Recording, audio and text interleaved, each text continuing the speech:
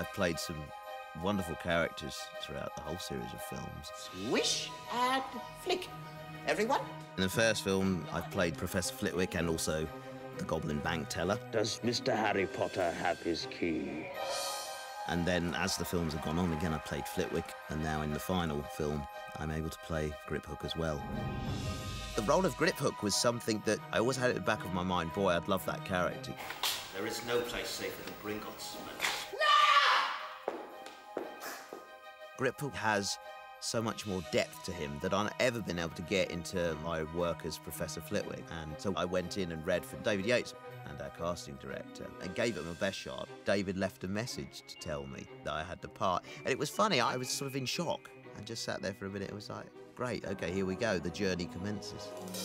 Better, because I haven't had a chance to suss it out properly then. That's why I want to, yeah. I suppose I'm stretching my acting muscles a little bit farther than I have been able to in previous films, because he's a very much darker character and quite a multi-layered character. What we're going to do is we're going to put a ball cap on you, and Adrian's going to do that, and he'll be the nose man, so he's going to watch your nose at all times. And we'll ask you all the way through it if you're okay, and it's thumbs up, not too high, because of nothing.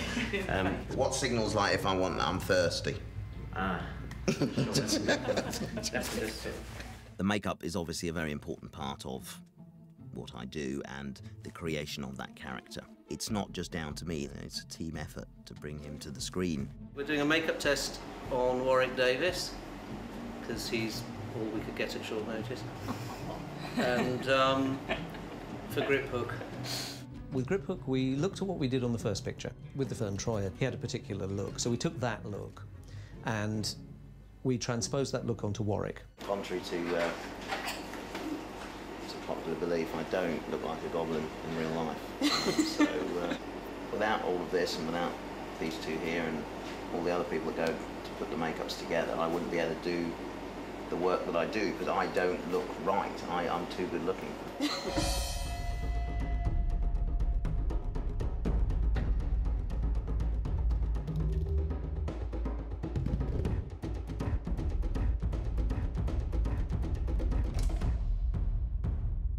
Makeup is only so good up to the point where a guy's got to operate it with his facial muscles and work through it and everything. It's for example, I know my own face, so I know, if I raise an eyebrow, how that looks, basically. But on the character makeups, you have to learn kind of how much of an eyebrow raise you have to do for it actually to read and register as an eyebrow raise on the character's makeup, for example. So that's kind of what I'm still learning about.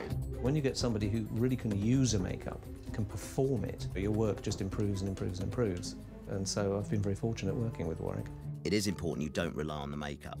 You've got to find that character within you. But then to have gone through 3 hours of makeup and then stand in front of the mirror and see yourself transformed, it's a wonderful feeling. And I feel very privileged to be able to kind of portray these characters that I have in these films.